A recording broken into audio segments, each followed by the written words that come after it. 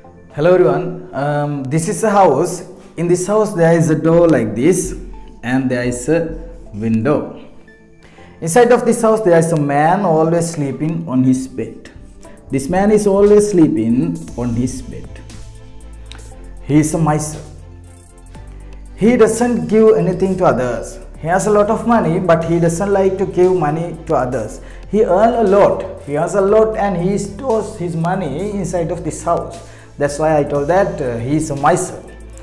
He wanted to protect his money from the thieves. Therefore, he hangs a bell in this place. And he connects the bell to the window and to the door using two sensors. If someone comes and tries to open this door or window, a message from these two places goes to the bell and the bell is ringed.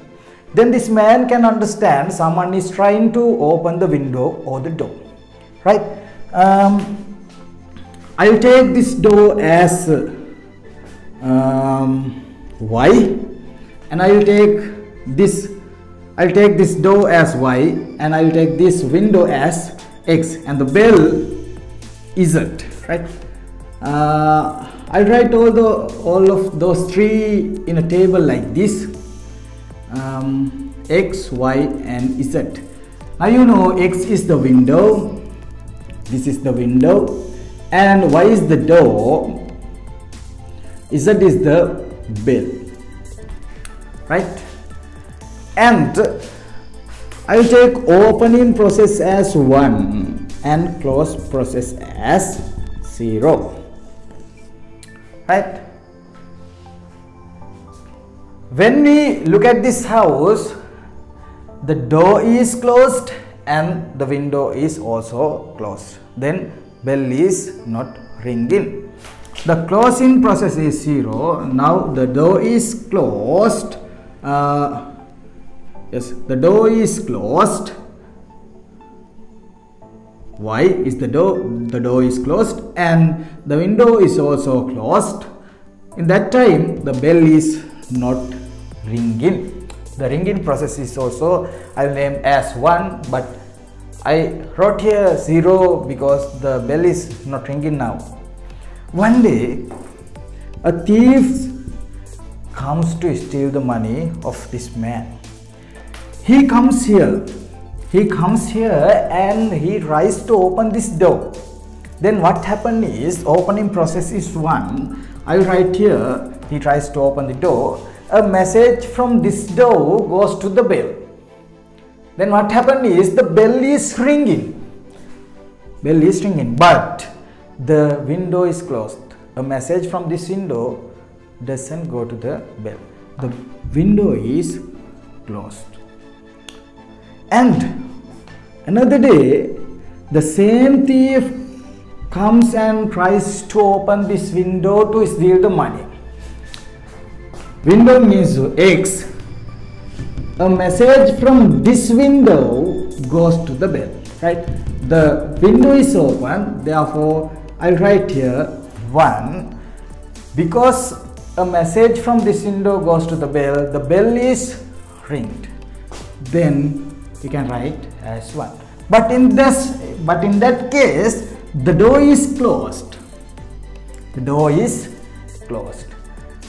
And one more day, this man comes with his friend. This man goes to this place and this man comes here. He tries to open the door, he tries to open the window, and both of window and door are opened. Then what happened? Bell is ringing. Now you can see here, this is called as truth table. This is called as truth table of OR gate. Of OR gate. X, Y and Z. Here you can see X as the window, here Y as the door, and Z is the bell. This is the real world concept. This is the real world situation, and this is the truth table related to OR gate. this is the OR gate under the logic gate lesson in grade 10. This gate can name as OR, and according to this symbol we can write a Boolean expression as Z is equal X or Y. This is the symbol for OR gate. This can be named as the Boolean expression, and this is the symbol for OR gate. This is the truth table. This is the real world situation, real world concept. So this is the way we can discuss OR gate under logic gates in grade 10 syllabus. There are 5 gates under logic gates lesson. One is OR gate and AND gate, NOT, NAND and NO. Like that 5 gates we can find out. This is only one gate under those 5 gates. So next day let's discuss how to AND gate is used in the real world situation. So today lesson is over now. If you have any questions, you can comment in the comment section, and let's see how to use AND gate in next day. Then thank you. Have a nice day to all. Bye.